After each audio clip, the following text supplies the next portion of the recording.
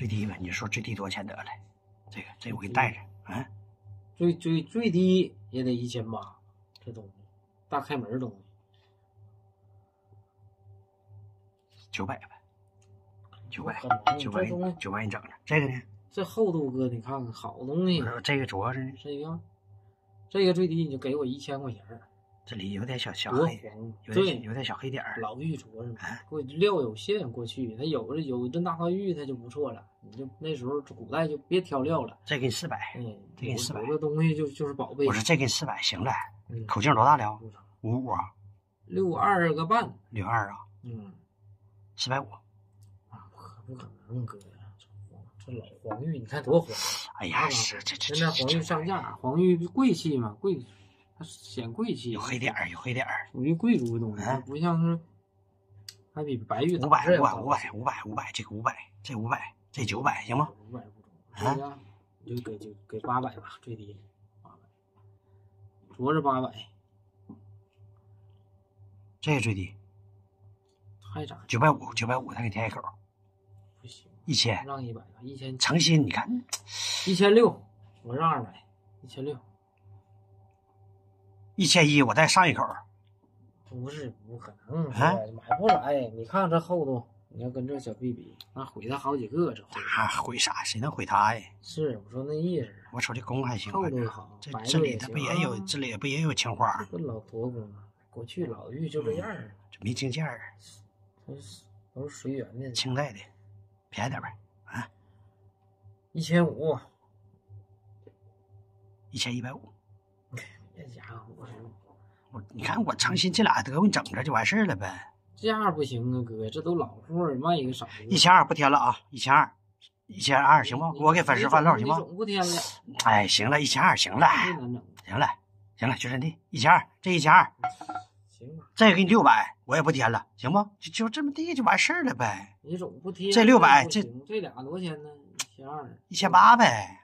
行了，就给2000。不，别，这600年了让我挣点儿，你拉倒呗，这不挣了，你还不挣啥？你挣不挣，真不挣，我的妈！这600谁喜欢加50，行吗？你看我给粉就挣50，这个这镯就挣50，这个1200谁要就加100，行吗？挑这俩得了，别挑。我这1200来的啊，这是个清代的，这个是个寿，这是寿啊，这是电话纹、云纹、网格纹。漂亮，这我喜欢这个，但那个镯我戴不了，那是女士的。1200来的啊，这谁喜欢就加100，咱们也是。这62大口径，这62大口径是吧？600啊，600来的加50，这就加50，650。大家好啊，盛京淘宝日记啊，我是老王，这是我今天的收获啊，给大家展示一下子啊。这个白色的玉璧啊，这个非常开门啊，这东西非常漂亮啊，看它这个纹饰啊。还有这个转角这个痕迹啊，特别漂亮。这是寿字纹啊，然后这两个是云纹、网格纹。玉指里头稍微有一点小黑点啊，但是这玉璧够老啊。这应该是一个明代左右啊，清早期明代左右的啊。这是一个黄玉的那个手镯啊。一个玉的一个带穿啊，这也是一个寿字纹啊。一个剑圆啊，一个剑圆的一个玉璧啊，上面是带雌龙啊，中间是一个字儿啊，剑圆。这个是越南的纱金啊，这种它里外应该都是一个颜色啊，它这个不存在掉色啊，它不是那种鎏金的啊，它就是这种颜色啊，跟那个真金就没啥区别啊，这东西不说谁不知道就是。一个黄玉的一个玉璧啊，上面是小山水啊，亭台楼阁啊，还有字儿。这玉指非常好啊，这块还有个人物啊，有小桥，有流水啊，有亭台楼阁啊，挺漂亮啊，这玉璧啊。这个像一个小灯笼啊，这是一个玉的，里头带这种小青花的啊，红色的啊，它这种红沁的啊，然后这个上边跟下边是包的铜啊，这是寿字纹啊，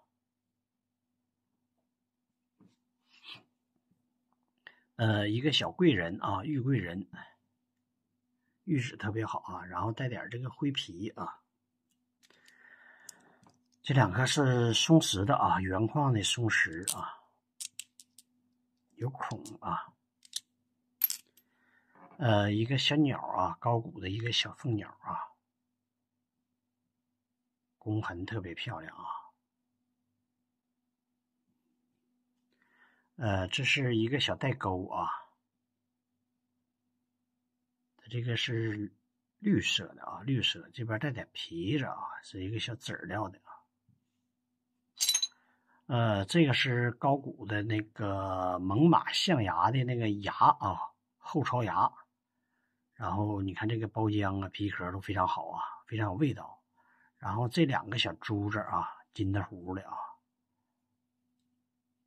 也是老的，也是一个老珠子啊，像包的啊，是不是金都不知道啊，但是瞅金的糊确实是薄薄的一层啊。这是一个锁骨链啊。这个是玉带翠啊，价格翻倍啊，一个扳指啊。这个是玉石跟那个翡翠伴生的啊，它俩啊。一个明代的啊，明代的一个坐像啊，人物像，铜的啊。这个是一个老禅师的一个玛瑙的手串啊。珠子都是比较老气了啊。这是全是玉管啊，那种老玉管，带沁的老玉管啊，然后凑了这么一串啊，穿的啊，一个脖挂啊，底下可以拴个牌子什么的啊，这个还是比较老气的啊。这个是带钩啊，带这个图案的啊。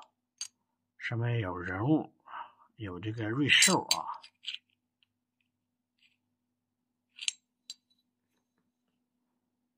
这块有点小白点啊，这是玉本身带的啊，它工还不错啊。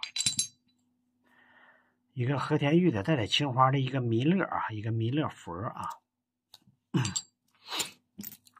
这个是一个小籽料啊，小籽料的一个小脖挂。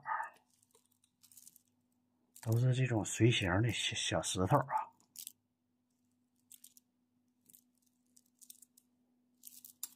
玉石本身它就是石头啊，但是就是玉化了，就是跟石头，其实它也是石头，但是瞅着就是好看了啊，就是成分上也有区别了，瞅着就亮堂了啊，区别于普通的石头啊。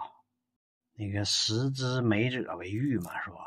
就是好看的石头就是玉了啊。这个是一个藏传的啊，一个大鹏鸟啊，这个皮壳包浆非常好啊。这种铜也跟现在的铜也有区别啊，瞅着颜色什么的啊。这个可以穿个绳啊。一个老玉璧啊，带点红沁，然后里还有点青花，和田玉的啊。碧玉的啊，这是碧玉的一个玉勒子啊，上面是带字儿的啊。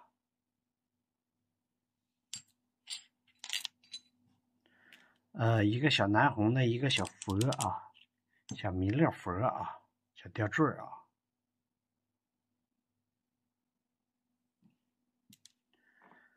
这个是橄榄核的啊，橄榄核手工的一个小铜指啊，然后这个上面表情还挺丰富啊，各种表情。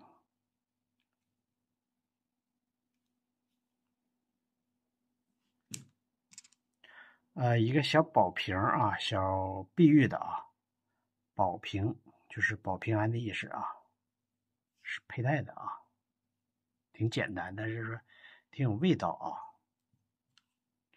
啊。这是一个碧玉的大豆弥勒啊，玉质非常好啊。明代的一个偏幅啊，代表福气。这是一个豆荚啊，代表多子多福啊，多子多福啊，它俩是，这光气特别好啊，大开门啊。一个龙啊，一个大的一个摇尾龙啊，玉质也是和田的啊。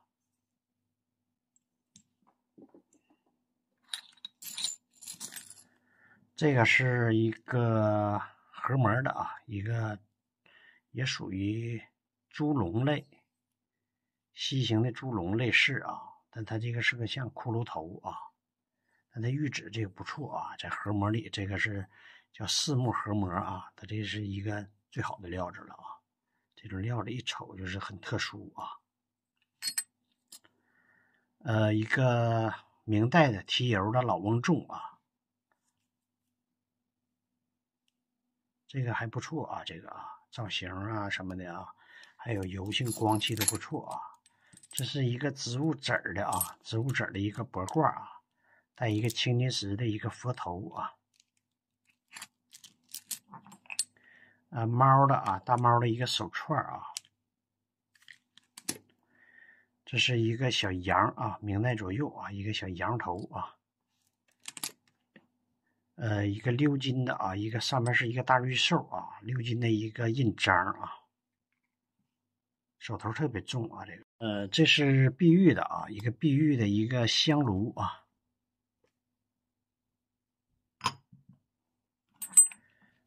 这是一个多宝的手串啊，这是紫水晶、天珠，然后这是墨玉啊，还有一个玛瑙珠啊。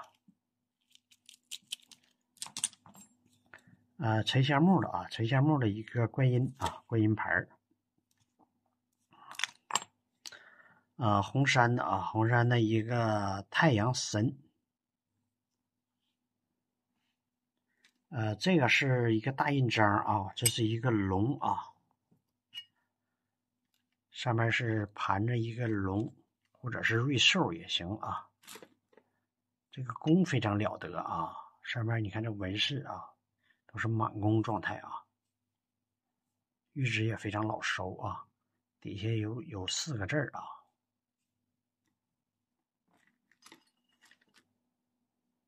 这是一个黄玉的啊，黄玉的一个地方的啊，一个大猪笼的手啊，也叫猪笼的头，这个就是一个大产件了啊。这个大猪笼可想而知是得有多大呀啊，就剩一个猪笼的头了啊。这个做摆件还是不错啊，非常有气势啊。一个老的一个铜的啊，白铜的一个墨盒啊，上面都是这个篆刻的工啊，就是手工凿的啊，一下一下凿出来的人物啊。